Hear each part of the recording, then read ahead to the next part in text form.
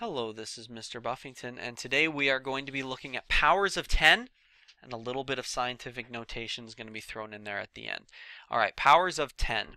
So what to expect, we're going to talk about exponents with a base of 10, and then we're going to talk about how that really means we're just moving a decimal. So let's look at it. Exponents with a base of 10. 10 is our base and 4 is our exponent with this example we have here.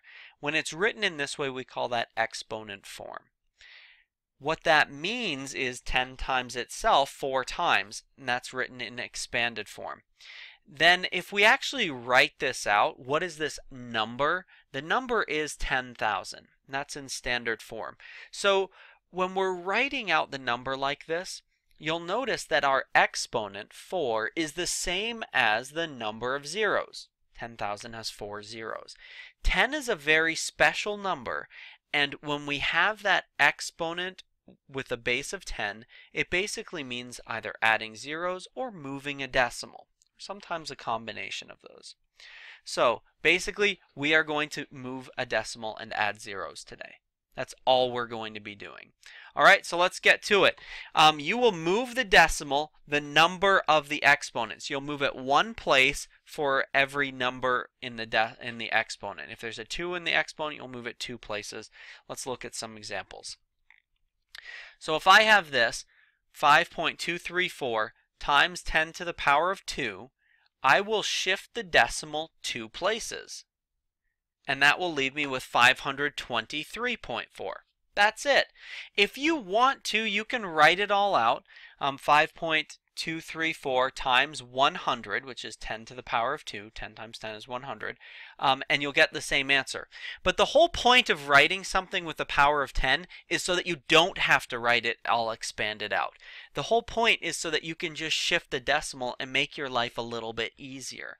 Alright, so what we're going to do is do a couple of practice problems, writing it out, just shifting the decimal. So let's go ahead and practice. I have 97.64 times 10 to the power of 4.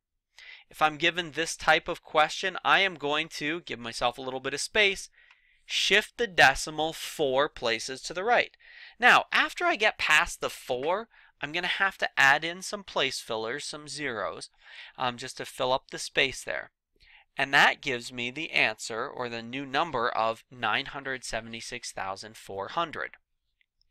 One of the most common mistakes that people make while doing this is that they look at the exponent and just add 4 zeros.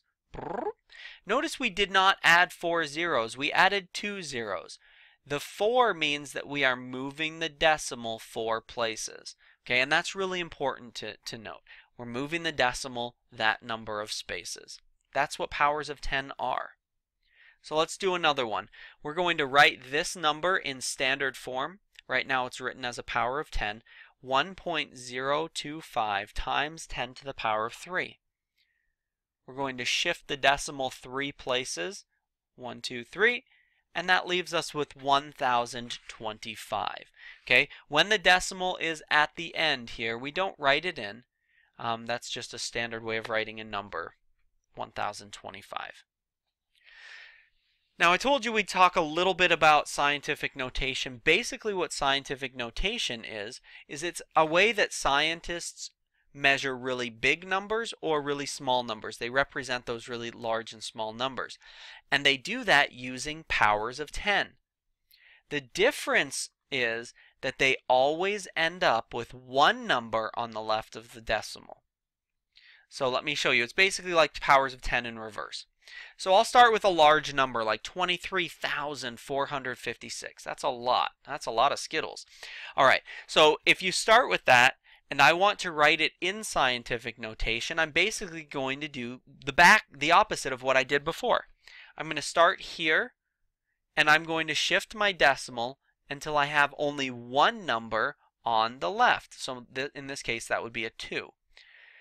And I count how many places it moved. So it moved 4 places, so I would have times 10 to the power of 4. So 2.3456 times 10 to the power of 4. That's now written in scientific notation. Notice it has one number on the left of the decimal. In this case, that number is a 2. but has one number on the left of the decimal. That is scientific notation. Let's do one more. Always has one number on the left of the decimal, so even if it's a huge, large number like this, it's going to have one number. So I'm going to start at the end and count my way back. That decimal is going to move 9 places to give me 1.683 times 10 to the power of 9. All right? That is written in scientific notation. Notice 1 is on the left of the decimal. There's always one number on the left of the decimal in scientific notation. Otherwise, it's exactly the same as powers of 10. All right? So we talked about powers of 10. We talked a little bit about doing that in reverse to make something into scientific notation. I hope that lesson was helpful for you. Have a wonderful day.